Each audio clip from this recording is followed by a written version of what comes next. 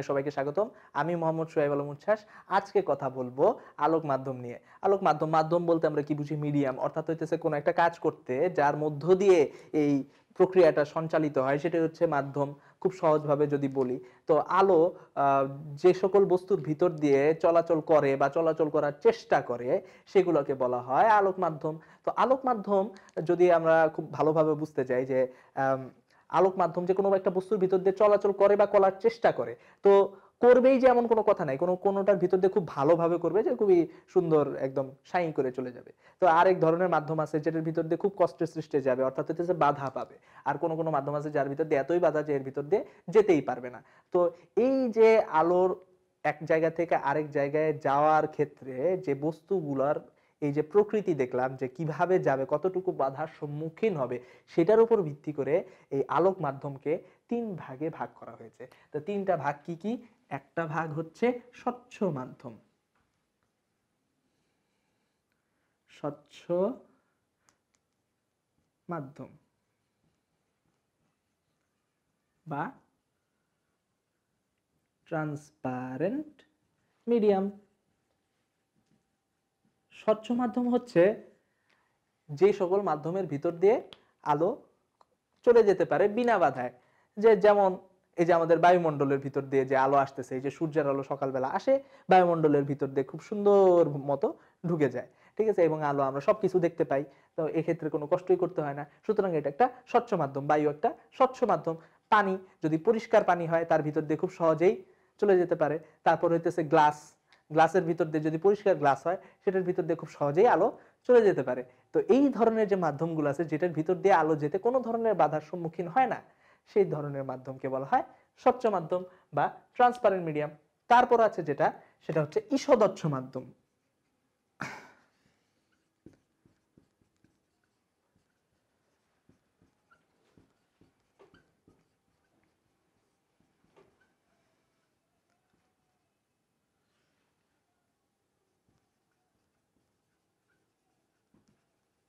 ঈষদচ্ছ মাধ্যম হচ্ছে যার ভিতর দিয়ে আলো যাবে কিন্তু যেতে কিছু পরিমাণ বাধার সম্মুখীন হবে, অর্থাৎ আলো খুব সুন্দরভাবে চলে যেতে পারবে না, কিছু পরিমাণ বাধার সম্মুখীন হবে।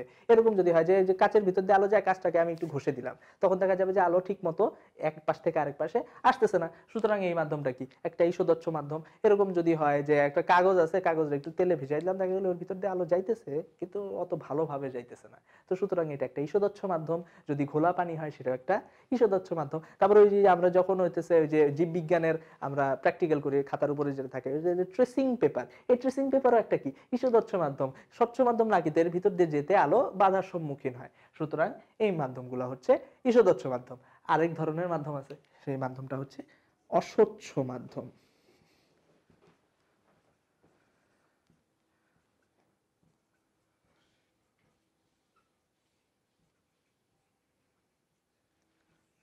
বা ওপেক মিডিয়াম। অস্বচ্ছ মাধ্যম হইতেছে যে মাধ্যমের ভিতর দিয়ে আলো যাইতেই পারবে না, অর্থাৎ হইতেছে আলো আসতেছে, সামনে মাধ্যমটা আছে, অর্থাৎ সেই বস্তুটা আছে, আলো এখানে থেমে যাবে, দেখা যাবে এখান থেকে আর আলো যাচ্ছে না। তো সেটা হচ্ছে অস্বচ্ছ মাধ্যম। যেমন হইতেছে আমাদের বাসার দেয়াল, সিমেন্ট, যা কিছু আছে, আমরা অধিকাংশ জিনিসই অস্বচ্ছ, খুব কম জিনিসের ভিতর দিয়ে আলো যায়, তাই না? তো যে সকল মাধ্যমের ভিতর দিয়ে আলো কোনোভাবেই প্রবেশ করতে পারে না সেগুলোকে বলা হয় অস্বচ্ছ মাধ্যম। এখন আমরা দেখব যে আলো বের হয় এমন বস্তু।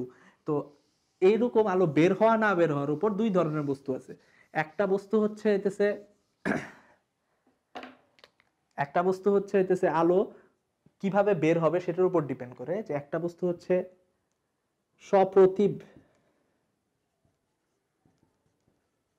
বা দীপ্তিমান বস্তু,